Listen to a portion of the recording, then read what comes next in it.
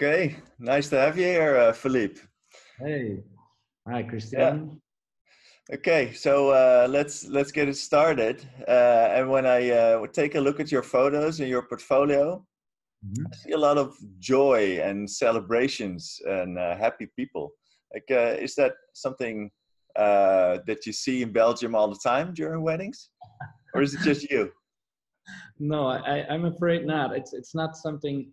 Yeah, I don't know. It's something you see like in some weddings, but I think I noticed that people are telling me that there's a lot of joy and there's a lot of playful images in my portfolio, but I think it's just me. I think these are the things that I love to do and love to shoot, and it's something I'm always depending on what's happening during the day. So um, I guess these are the things that I love to pick out and put in my portfolio. I guess, yeah, Yeah. yeah, So you're focused on capturing those happy moments, yeah. probably. Yeah, I think so. I think I'm focused anyway on moments during the entire day. I my main goal in every wedding is to capture as many little and big moments during the day and make it and combine them to create a story. And if these happen, these moments are like happy moments, then it's great, of course. But if there's tears and there are emotions or other emotions, it's fine by me too, as long as it's real and pure and the way it is. That's what I like in weddings and emotions. Yeah. Yeah. Okay. Well, um, I'm gonna ask you a few like quick questions to get to know you a little bit. Um, so, what do you like to do in the weekends when you don't have a wedding? That's a good question. I love that question. When I don't shoot weddings, I love to be with my family. Just when there's no wedding, I love to be woken up by my kids, and I love to go to the bakeries and just have breakfast together. I love to have breakfast with my kids when I'm not at the weddings, and just be with them and just enjoy little moments. Yeah. That's the most important thing when I'm not shooting weddings. Yeah. Yeah, sure. Gotta take all the time that you can have with Yeah. them, right? Yeah. Okay. So, do you have a favorite sport that you like to do? Are you active? Yeah, absolutely. But I don't. I'm not allowed to do a lot of sports in the weekends that I'm free because my wife likes me to be with the kids, and so I try to do a lot of sport in weekdays. I try to make my schedule every week, and I put my sports. I like to ride a bike a lot lately. So I think I'm riding a bike like think maybe 8 hours a week, but I Uh, have to schedule it. I have to schedule it in my week plan. So that's what I'm trying to do. But I'm yeah. doing it in the week, not in the weekends. Okay. So, what's your favorite camera brand? That's a good one because I'm in some kind of transition um, moment right here. I've always shot with Canon, but I bought a Sony last year, and I'm almost sold all my Canon gear right now. I'm having two Sonys. I have a Sony A9 and a Sony A7 III, and that's what I'm going to shoot my weddings with this year because I love it. I love everything about it. They are light. The ISO is great. I love to work with it. I just have one Canon left because I'm not sure how I will work with my flashes with Sony. So at this point, I'm still a little bit in transition. But my favorite brand at this moment is absolutely Sony. I love what they are doing. Yeah. Okay. So, and you have a favorite lens that you use? Yeah, absolutely. It's hard when I buy something new. It's always my favorite lens. And I bought the Sony A7 with the 28 millimeters, and it's just a little bit extra. I've been working at the 35 for a long time, and I love a 35, but the 28 gives me just a little bit more extra space. I don't know, and I love how my images look. They're like wide. There's a lot of information in it, and that's my favorite combo right now. The A9, I guess, with the Yeah. 28 millimeters. Okay. So if you have to choose between posing or photojournalism, which one would it be? Oh, that's an easy one, right? No, it's Yeah. absolutely photojournalism. I like to Okay. make a documentary. Um, Yeah. So what's your favorite city in Belgium? Absolutely, Ghent. Ghent is the most beautiful city in Belgium by far for me. It's a city where you can do like everything. You can go out, you can eat, you can Yeah. just Yeah. enjoy the city. I love it. Okay. Best. So do you have a favorite follow on social media? Somebody you like to follow? I try not to follow too many people because for Could me, be it could be something else as photography, right? It just something you mm, enjoy following. I enjoy following. I've been to an exposition lately of a Belgian photographer, Stefan van Vleteren, and he's a portrait photographer, and I love what he's doing. So I'm always blown away by the images that he's posting, or the image that I see on social media. Yeah. So are there any other photographers that you get inspired by Um, or in the past?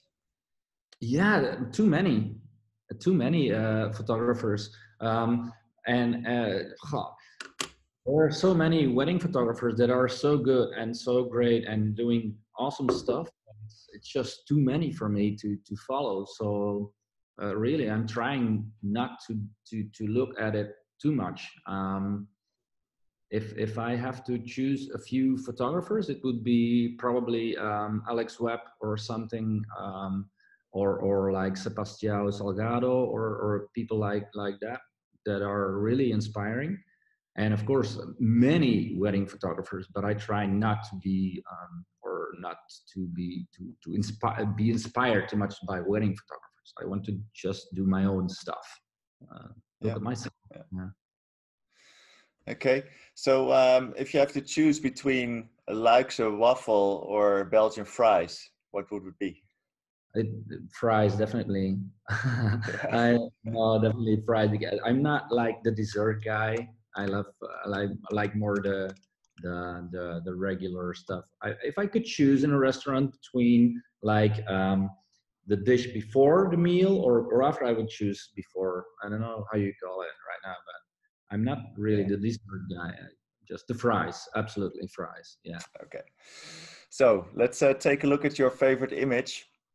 I've Hmm. got three of them, and like the first one, we have it here on screen with the little kid Hmm. playing with the rings, and everybody's excited about it, or a bit scared maybe that something will happen to it. Yeah, yeah. I So think this moment is a moment where she I think she had to bring the rings to the couple, and she almost dropped them. And I think the people behind those are her parents. So the guy she's behind her is the dad of her, and I think their reaction is just great. This is a very important image to me because it's my first award ever.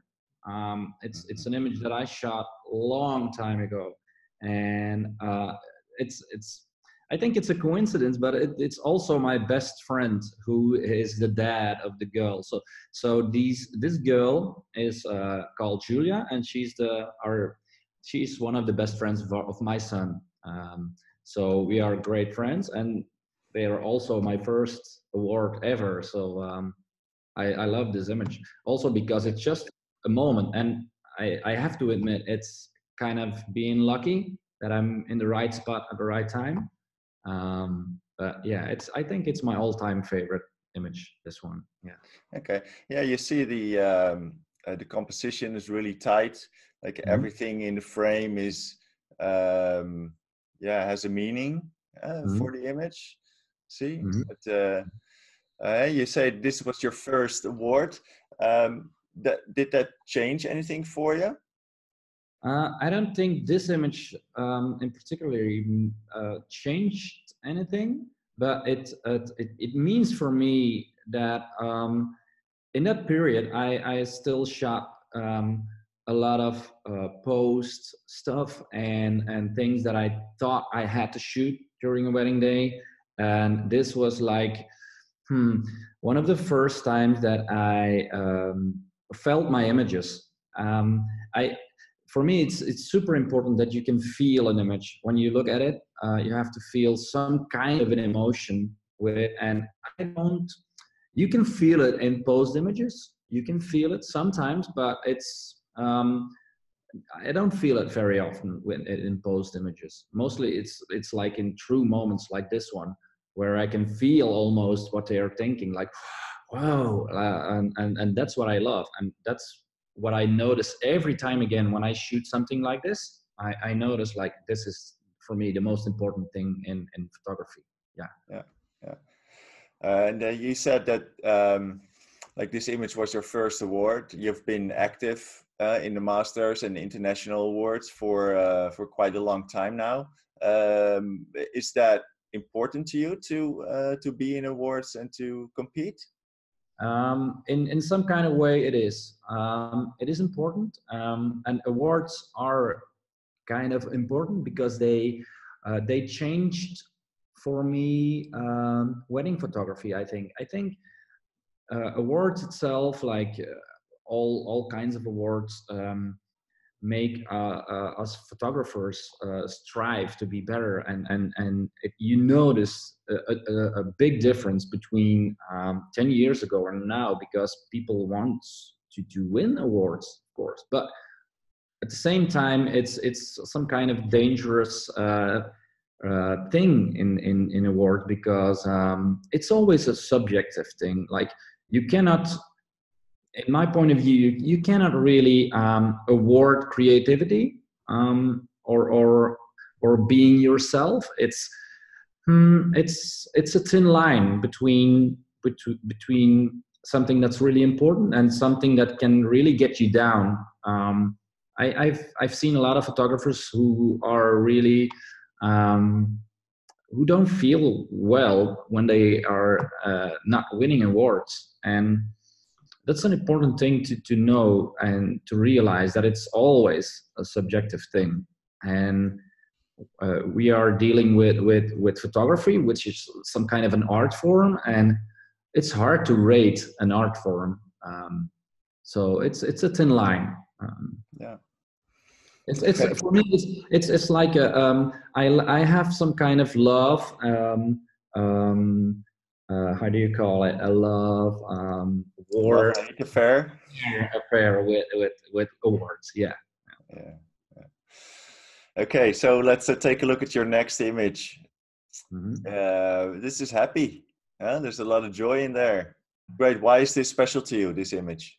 This image is special to me because I'm going to admit that at first sight I had only eyes for the two guys in the middle. I was just shooting what they were doing, but when I saw it at home, and this is very important to me in shooting with a 35 or maybe a 28 millimeters, if I don't remember really if I was using a zoom or something, but I'm mostly working with 35 millimeter, and I know for sure if I use a zoom here, I would probably zoom in short with these guys. Yeah. Um, and but with using a 35 or 28 or a prime lens, I often see when I come home that there's more in my frame than I was seeing at the first sight. So this is the most important thing in this image, is on the right below, and this is the I think that she's the grandma of one of these guys, and she has a total other emotion than the other ones. She has some kind of fear that she's going to get like the napkin against her head or something. I love that. that extra element in this image. Yeah. That's really really important to me, Yeah, and it's that's always good to have like a different story, yeah. contradiction, Yeah. um, different things to look at. Uh, Yeah, that's what I love about this image, and I didn't see it when I was shooting it. I just saw it when I got home, and I loved it. That she was in the frame. Yeah, so, do you have any specific goals when you go to a wedding? yeah. I think my main goal is to capture as many moments as I can, and not just the specific moments like the tears or the laughter or the fun, but all the in between moments, um, and all these little moments, the big moments, the little moments, the transition moments. If I can combine them and create a true story of that actual day, that is my main goal.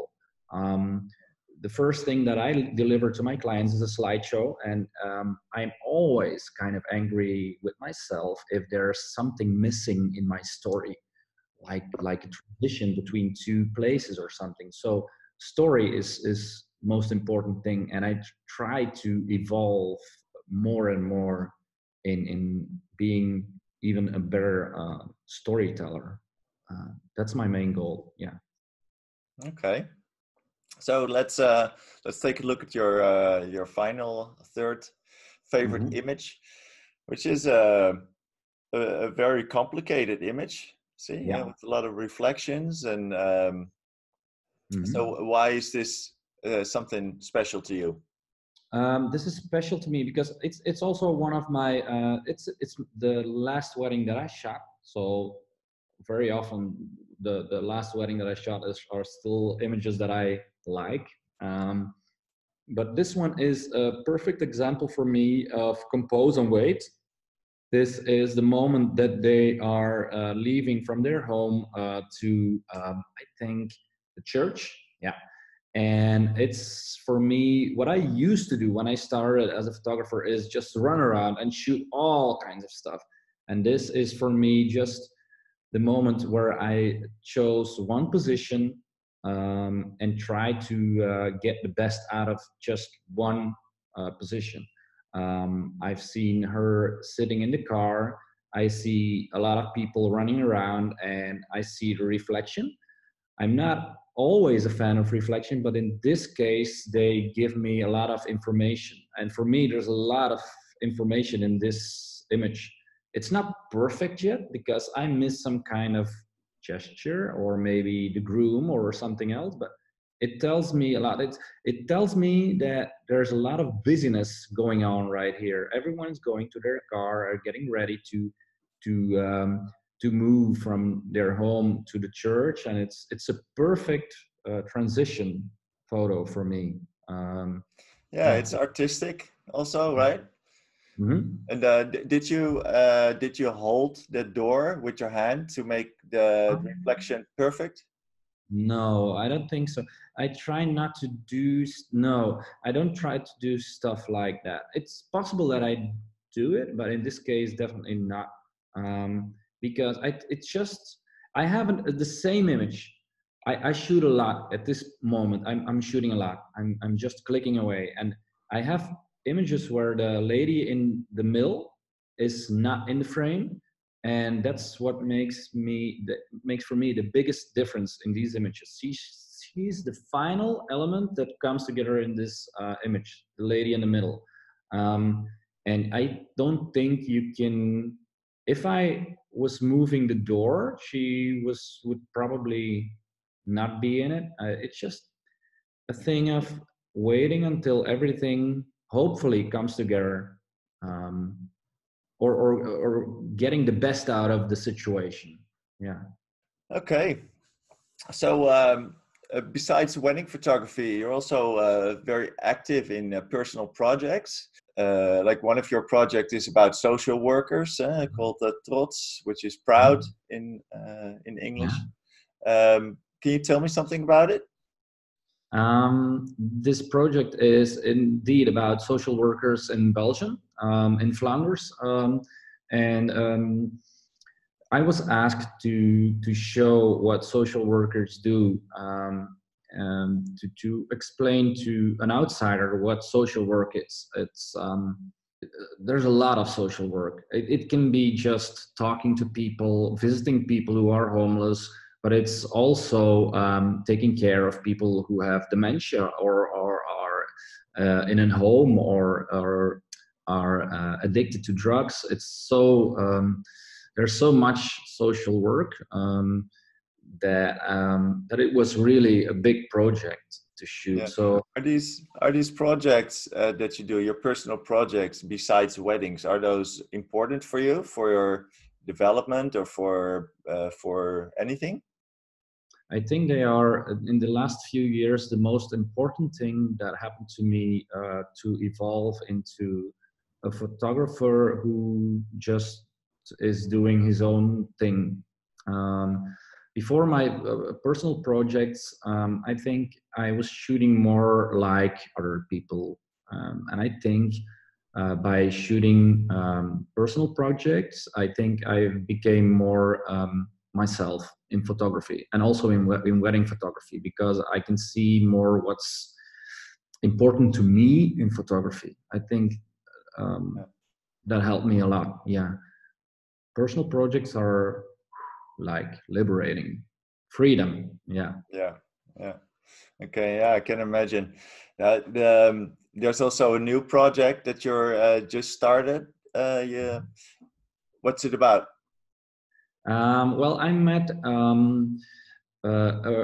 a woman who was had young dementia in this social project, and by meeting this lady, I also met a younger guy who is at my age. He's even younger, and he is diagnosed too with young dementia. So this guy has two kids the same age as me. He is almost same age, and yeah, this guy is yeah, he's really sick. And what I wanted to do after the personal project of Trots is it was really hard to connect with all kinds of different people. I had to connect every time again. So I wanted a personal project where I could just go to, where the situations are all always the same.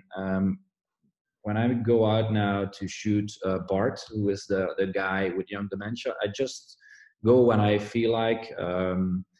Everyone knows me. I can come there where he lives right now, and I can just do my own thing. And I Are you try to just going to show follow Bart, or are you going to follow like more people who have young dementia? just Bart and his family. And he's there's a lot of buddy working right now, so people come in the home with him and do stuff with him. So I try to just document it. It's not easy, but yeah, we'll see what happens with it. Because I wanted to do this because young dementia is one of the things that affected me the most in shooting the personal project. I've seen a lot of people who are homeless, who are addicted, and the young dementia thing was something like, whoa, this is really hard for him and the family. So I wanted to make a story about it. I don't know if it's working out, but I'm trying to. Yeah. So it seems like you're like looking for the most difficult things to photograph, right? So that story is difficult for them. It's difficult for you to capture, probably, Yeah, and so you're going to do it. I don't know. It's not something like, oh, I'm looking for something difficult. It's harder than I thought. It's hard to show what this disease is doing with him. Sometimes it's easier to make movies because you can actually see what he's doing. If you would meet this guy, you would not at first sight see that there's something going on, and that makes it hard. But it was not something that I was thinking about before. I noticed it by shooting it right now and showing some images to some people. It's not really easy to show what this disease is doing with them. Yeah. Okay. Well, nice to talk with you, Philippe. It was a pleasure hearing about your projects and what it does for you. Seeing some of your favorite images and why. Thank you for doing this, and I hope to see you again real soon. Yeah, great. It was fun. I loved it. All right, excellent. Well, see you Thanks. later, Philippe. Bye.